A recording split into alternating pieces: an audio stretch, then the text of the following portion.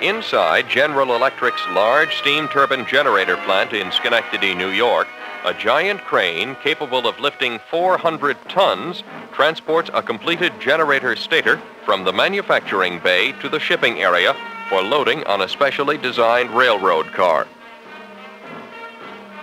The stator and other major components for a 600,000 kilowatt large steam turbine generator are being shipped to Cousins Island, Maine for installation at Central Maine Power Company's W.F. Wyman Power Station.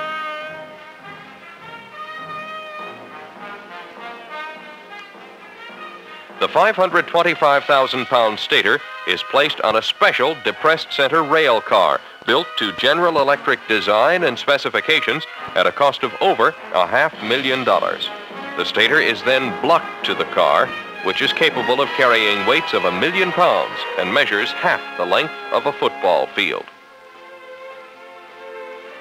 Since the railroads have been unable to build the specialized heavy-duty equipment General Electric needs, the company has had cars specially constructed at its own expense. In the past 10 years, GE has invested $1.5 million in design and development of 6 heavy-duty depressed center rail cars. Riding on 20 axles, the 200-ton car is designed so that the stator load can be shifted hydraulically from side to side to clear track projections.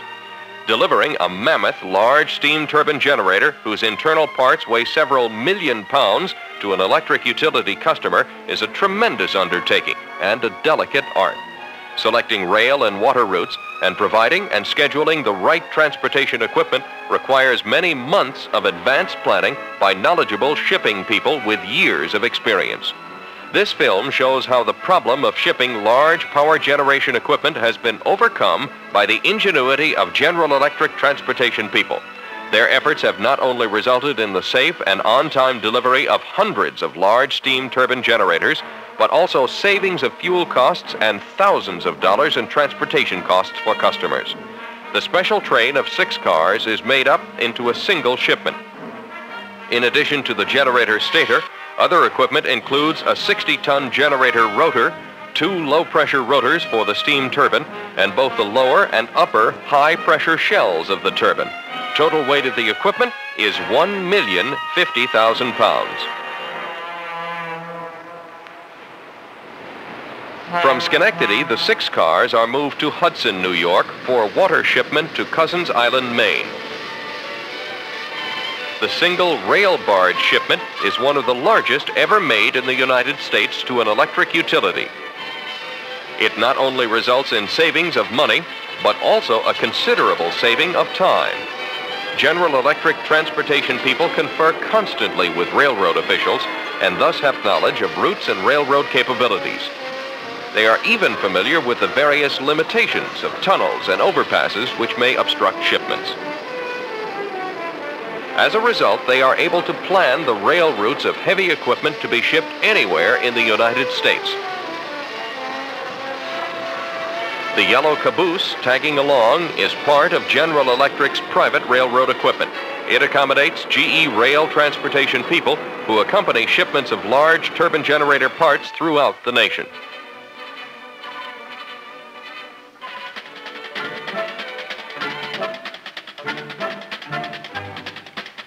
At Hudson, highly skilled men from one of the nation's major machinery moving companies make the transfer of the 525,000-pound stator to a low-bed trailer. The 104-wheel trailer is 73 feet long and 11 feet wide. Each axle is separately suspended to keep the load level at all times. The stator is hoisted by heavy-duty cranes onto metal rollers.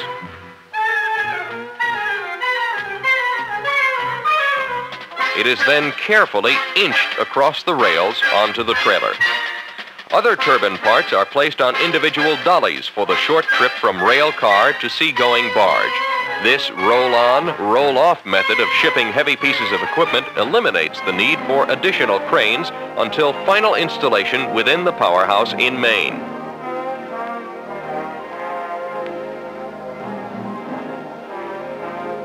A road from the railhead has been specially prepared, and the trailer moves to the barge without delay or mishap.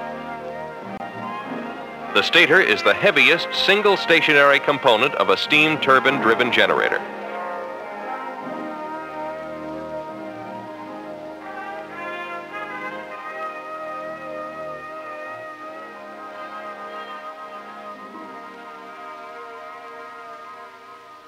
Shipping power equipment of this size has become commonplace for General Electric. Recently, a large generator stator was shipped to New York for transportation to Tokyo. It was the heaviest single piece of equipment to clear through the port of New York. General Electric also shipped it by rail and barge to the freighter taking it to Tokyo. Once on the barge, the trailer is blocked up and welded to the deck, along with the equipment on 5 dollies. All during this operation, the barge has remained stationary because it is resting securely on the bottom of the barge slip. Once loaded, the water is pumped out of the hull and the barge refloated.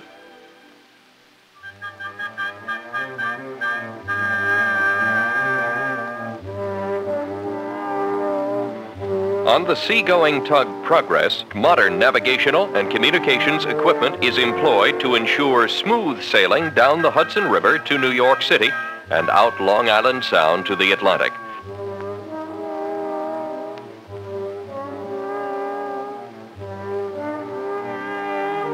The route is then through the Cape Cod Canal and up the coast to Maine for a total trip of 500 miles from Schenectady to Cousins Island, Maine. The journey was abruptly interrupted at the approach to the Cape Cod Canal as Mother Nature staged the Northeast's worst spring storm in 30 years. The tug and barge were moored at the western end of the canal to wait out the gale. Weather conditions were constantly monitored with binoculars and TV cameras, and a close watch was kept on the barge with its multi-million-dollar load of power-generating equipment. After a delay of almost 3 days, the shipment was on its way once again, moving through the canal. Open water in sight, the captain began lengthening the scope on the barge in preparation for the last leg of the journey, 180 miles on the open seas. Destination, Cousins Island, Maine. The barge traveled approximately 8 miles over tranquil seas off the coast of Massachusetts, New Hampshire, and Maine. 15 hours later, the barge entered Casco Bay and came into sight of Cousins Island.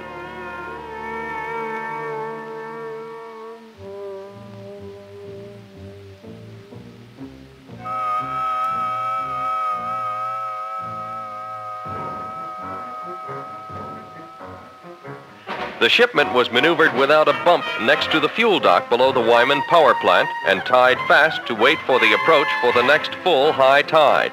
Then the barge would be nudged over to a special unloading slip just yards from the plant, but too shallow for landing at low tide. The slip was built especially on the island for heavy shipments to avoid the problems associated with meeting the state's limitations on highway transportation. Proximity this far north to the Bay of Fundy with its notorious high tides means that the Casco Bay area also labors with a great differential in tides, a total of 12 feet between high and low, the high providing the necessary window to put the barge into the slip for unloading. The next morning, with all necessary arrangements on land ready, the barge is transferred to the slip.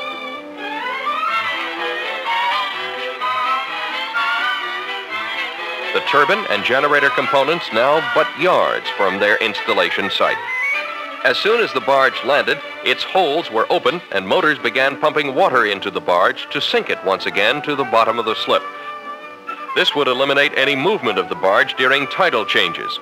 At the same time, trucks began dumping gravel in front of the bow and around the sides in order to make the roll off the barge as smooth as possible. After rolling the components onto the barge at Hudson, the prime mover had been trucked to Cousins Island for the roll-off of the shipment. Steel supports were unwelded and cut away from each component skid one at a time, and then the piece of equipment rolled off the barge by dolly into the power station.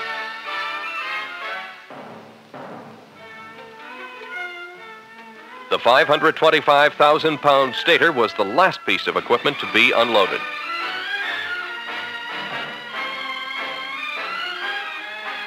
Ever so slowly, approximately 1 mile per hour,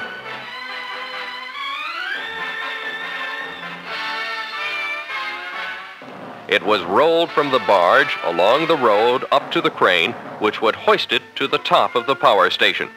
The stator then had to be transferred from the trailer to the crane and be placed under the crane hook. When installed, this would be the second largest steam turbine generator in the state of Maine. The fourth General Electric steam power maker planned for Central Maine's Wyman Station. All 4 units manufactured by Schenectady General Electric. Steel coil cable slings about 2 inches in diameter were slipped around the 4 trunnions, 2 on each side of the stator, to facilitate the lift. Each trunnion bolted to the stator with 48 2.5-inch diameter bolts. The stator was hoisted inches at a time. Supporting platforms were built under the stator as it moved up the outside of the building, a procedure which took approximately 10 days.